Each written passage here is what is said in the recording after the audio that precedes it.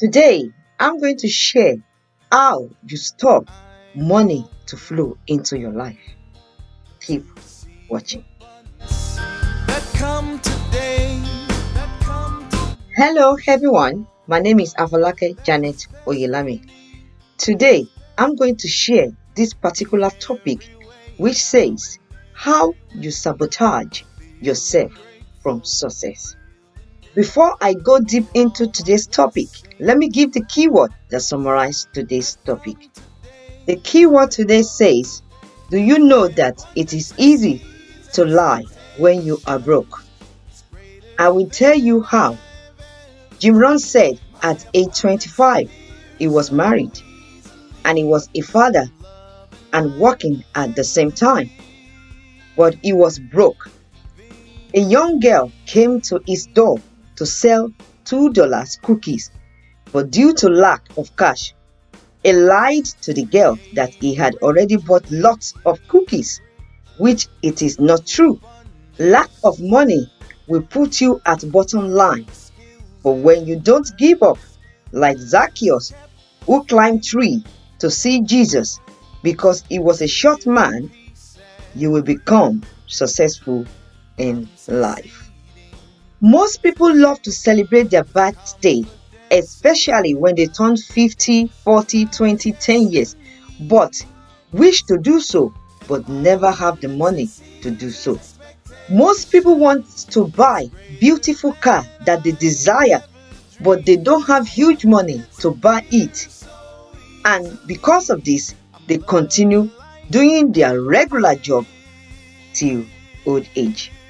Hear this truth today. You might be sabotaging yourself. Maybe that is why money is not flowing into your life. Before I share how you sabotage yourself, let me tell you what sabotage means. Sabotage means to deliberately stop someone from achieving something or to deliberately prevent a plan or process from being successful. Self-sabotage refers to behaviors or thought patterns that hold you back and prevent you from doing what you want to do. Now, how do you stop self-sabotage and allow money to flow into your life? Number one, you need to start thinking. I will explain this by giving an example. Recently, I was trying to embark on a big project. I started thinking, what else can I do apart from what I'm doing at the moment that will bring more money into my life? So I went onto YouTube to research, but fortunately, the suggested video given to me by YouTube met what I was looking for. Immediately I finished watching the video, my instinct agreed with that business. Then I started to think of ways to do that job to get more income so that I'll be able to achieve the big project I have ahead of me. So I started to learn how to start that business. I started to learn what to do, what equipment to buy, because I know that particular business will yield more income, so that I'll be able to achieve greater projects ahead of me. If you don't think it, you can't get solution. God said in His word that He has a good plan towards us. He wants our happiness. He wants us to be joyful. He wants to bless us. What happens when you really want something and you don't get it? Number one, it creates worry. When you desire to have a big house, to have your own house or have your own car, but if you don't get it, you then embark on worry. It affects the heartbeat, which causes heartache or heart attack in the long run. But this is not the desire of God for us. Also, if you really want something from God and you are not getting it due to lack of money, it reduces your self-esteem. It makes you to conclude that maybe you are meant to remain low. You are meant to remain average for life. It also makes you to agree with whatever comes your way that maybe that is what you are meant to do in life, which is not true. God knows that if your joy is full, if you are happy, if you are blessed, you will serve Him more. That is why He's asking you today, embark on thinking. When you think, solution comes and more money will start to flow into your life. By doing this, you stop sabotaging yourself. The second way to stop self-sabotage is to educate yourself. Recently, I watched a video of Teresa Bay, and she narrated a story of an Asian man who wanted to commit suicide. But before this man tried to commit the suicide, a thought came to him. He said he wanted to eat before he commit the suicide. He loved to eat a delicious meal before he commit the suicide. So he got out of his house, went to the restaurant on a street. He has been passing this street for many times. He has never seen this particular sign before. He saw a bookstore.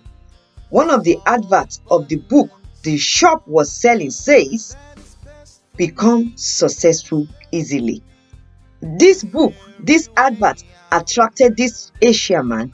He went into the shop, grabbed the book, and made a decision that he was going to read the book at once.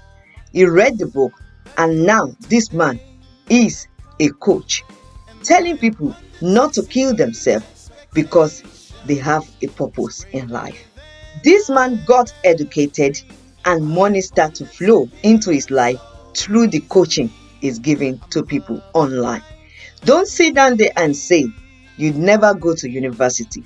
There are a lot of ways you can learn now, free on YouTube, free on Google. You can even buy courses that are very low price online. Educate yourself. Stop sabotaging yourself if you want money to flow into your life. And lastly, the number 3 way to stop sabotaging yourself is to pray. Never rely on your instinct or your inner mind or your subconscious mind alone.